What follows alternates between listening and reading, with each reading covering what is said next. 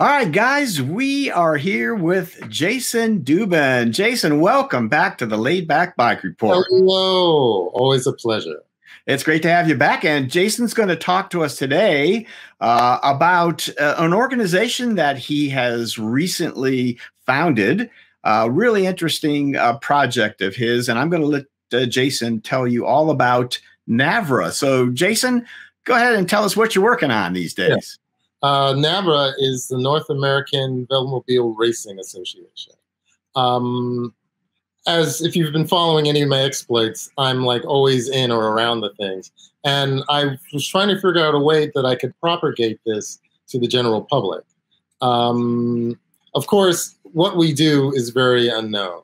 I've been riding in my own neighborhood for 5 years now, and people still are amazed like it's the first time they see me.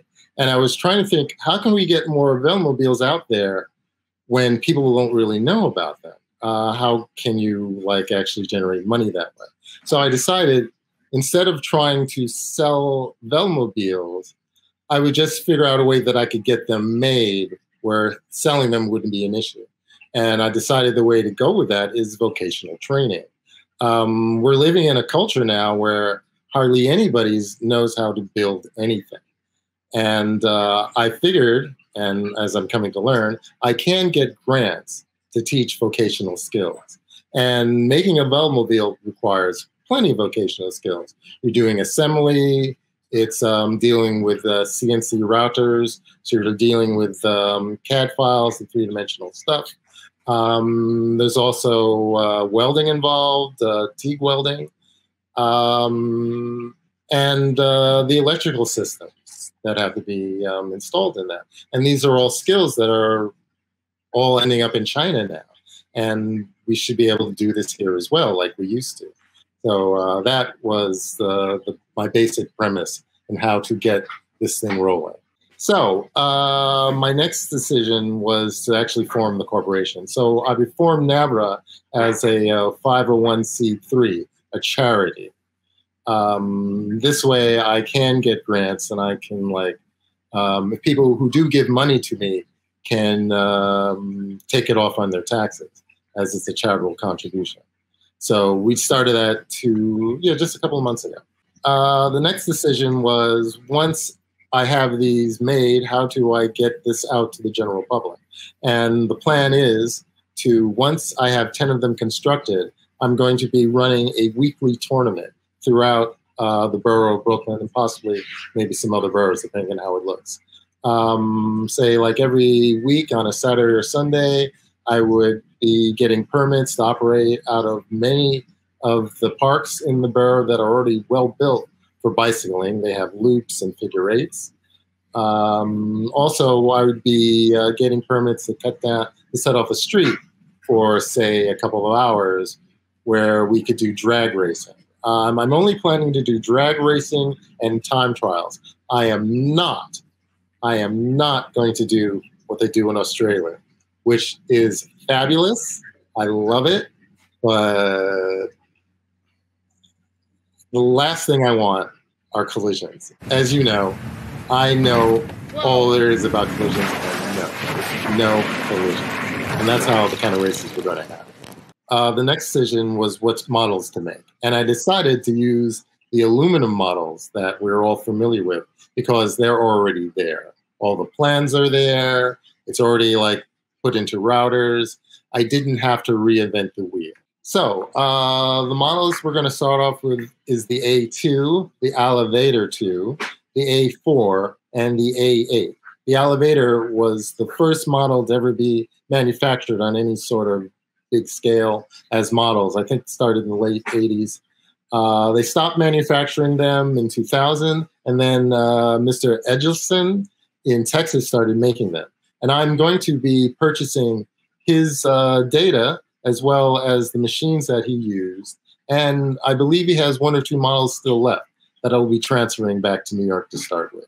The other model will be the A4, which is a popular model, but I suspect mostly we'll be making the A8, which is the raciest one, and the one that more looks like a modern Velomobile. We may also make the A9 if I can get my hands on a printer big enough, because that one was designed to be made out of composite material, but they have a three-dimensional design of it. So potentially we can print the whole thing out. We're going to look into that. Depends on how much it costs. In the long term, I eventually would want to make a model with a composite body.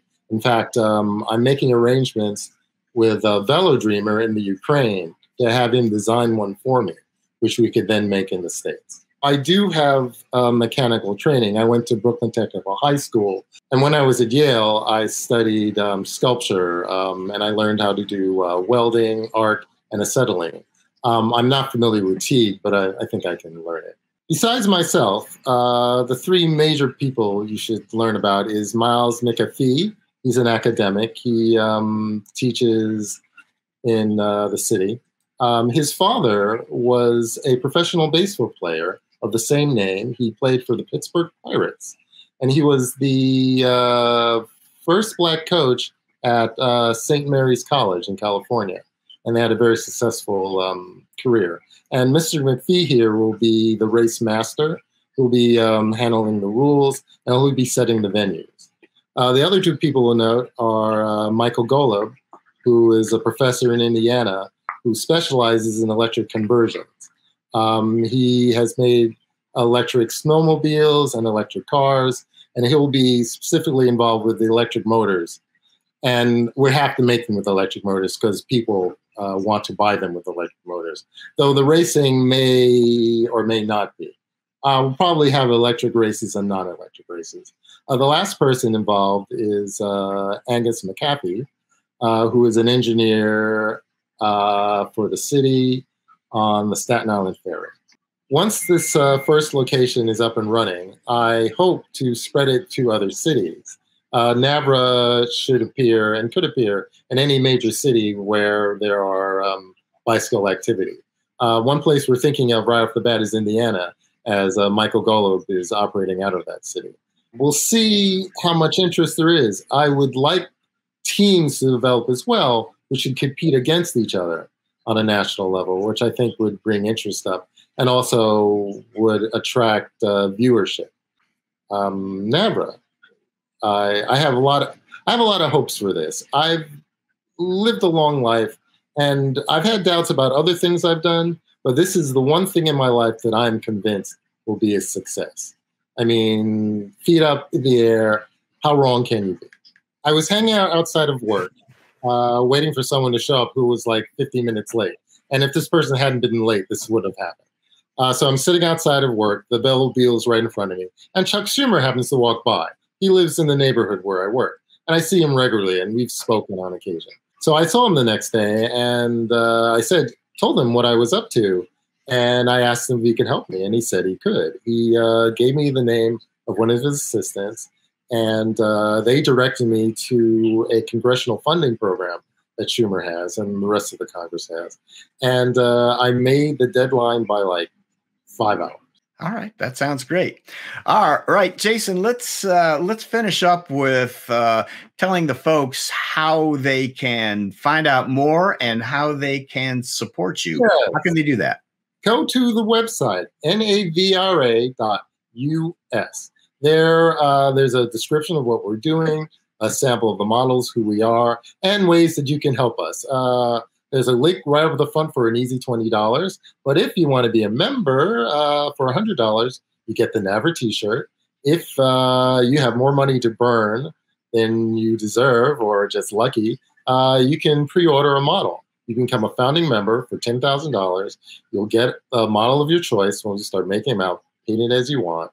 I'm not holding my breath on that. I'd be happy if you all just send me $20. It will all add up. Very good.